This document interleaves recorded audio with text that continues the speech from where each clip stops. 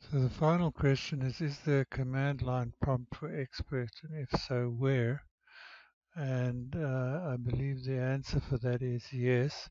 If you go into Customize here and go to Options, you'll see the default workspace. You can choose the LTE workspace, and that flips it around into a TurboCAD command line type interface. We need to go and turn on the command line.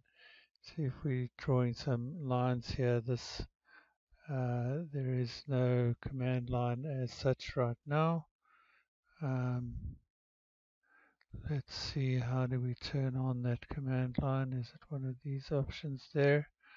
Right. So then that can come up over here. I'm not sure what those options are there. I'm just going to drag them out of the way. But yeah, now we have a command line over here, which is similar to AutoCAD. So we could type in line, for example, and then draw the line and then hit enter to finish. Or we can type in P line, and that's going to give us a similar functionality.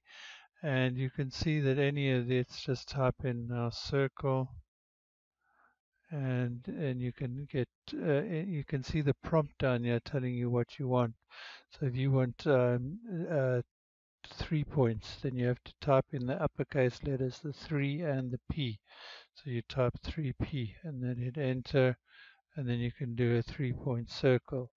Or if you want to do, you think if you hit the, you can choose the command again, circle, and then you now want 2P. So you go 2P and hit enter, and then you can draw a 2-point circle.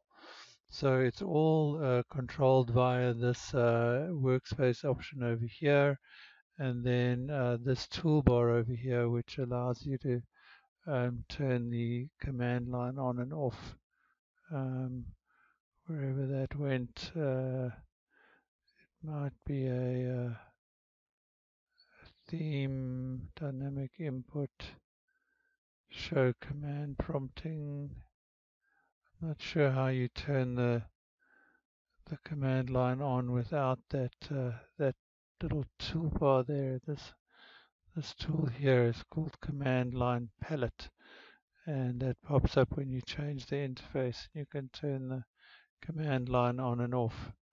Some people like this. I actually do like this interface, but you might be more familiar with the standard method in TurboCAD. But yeah, this does give you more functionality like you might expect from AutoCAD.